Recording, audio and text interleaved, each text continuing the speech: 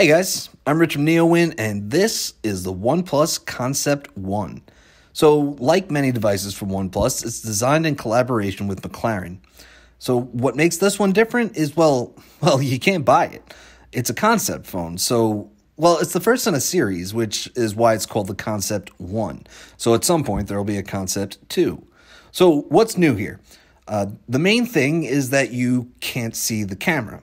It uses electrochromic glass, or EC glass for short. It's actually what McLaren uses to tint the sunroof on its 720S, and it works by sending an electric current through the glass. So there were two problems, right?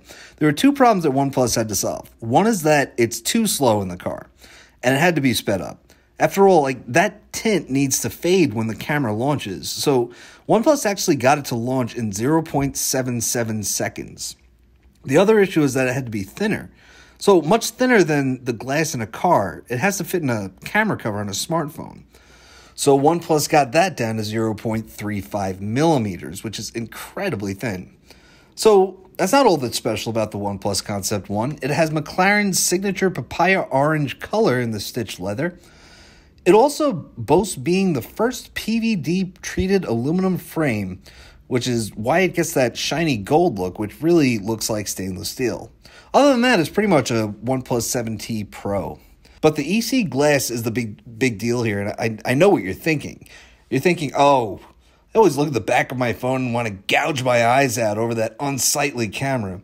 I know. No one was actually calling to not be able to see their rear camera. So let's kind of break this down. This isn't a black and white situation.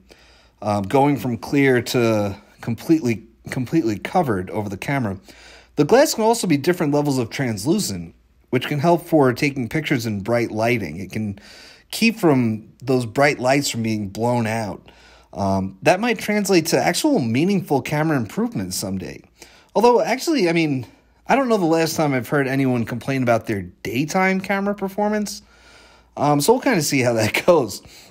OnePlus said they said they're still looking into the technology and seeing what it can do in the future, how it can be meaningful in the real world for consumers.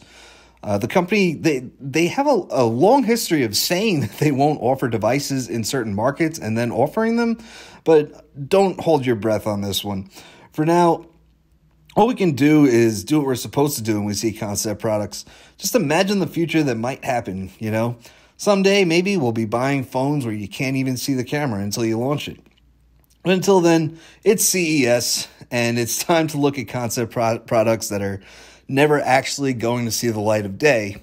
So stay tuned until we have the next concept product, because there will be more throughout this show. So that's it. I'm Rich from NeoWin. Have a great night.